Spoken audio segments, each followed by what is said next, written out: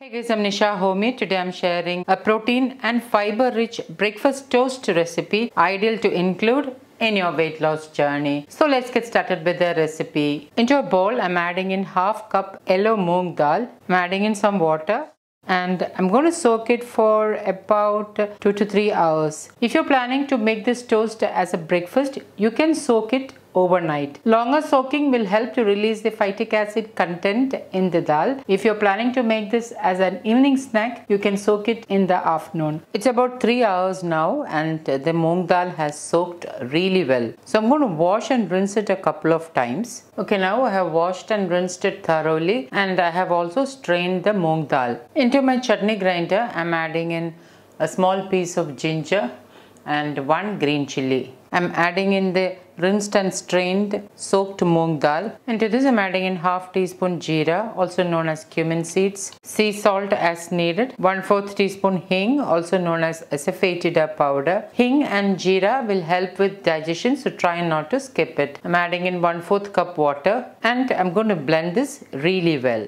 Okay, now the moong dal is nicely blended. I'm transferring it into a bowl. Into this I'm adding in half teaspoon Kashmiri chilli powder, 1/4 teaspoon turmeric powder, half teaspoon amchur powder, also known as dry mango powder, 1/4 teaspoon freshly ground black pepper powder. And with a spoon I'm giving this all a good mix.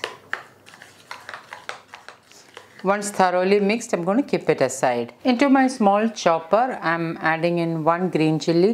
Green chilli you can increase or decrease as per your taste. Adding in 1 medium-sized carrot, roughly chopped, 2 to 3 sprigs of coriander leaves,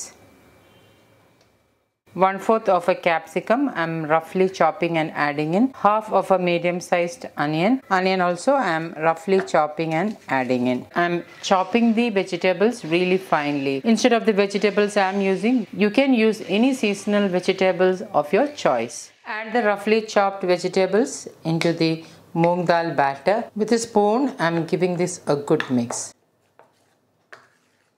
Now this batter can also be kept in the refrigerator in an airtight glass container and it will stay good for a couple of days. To make the toast, I'm using my homemade sourdough bread. I'm drizzling in about a teaspoon of wood pressed groundnut oil. I'm spreading the moong dal mix on top of the bread slice, a couple of tablespoons of the batter, and then I'm spreading it all over the bread slice. I'm sprinkling in some sesame seeds on top. And I'm placing this moong dal batter side down onto the hot tawa. And I'm going to allow it to toast on low flame. A couple of minutes later, carefully flip it over and allow that side to toast as well. And once that side is toasted, transfer to a plate.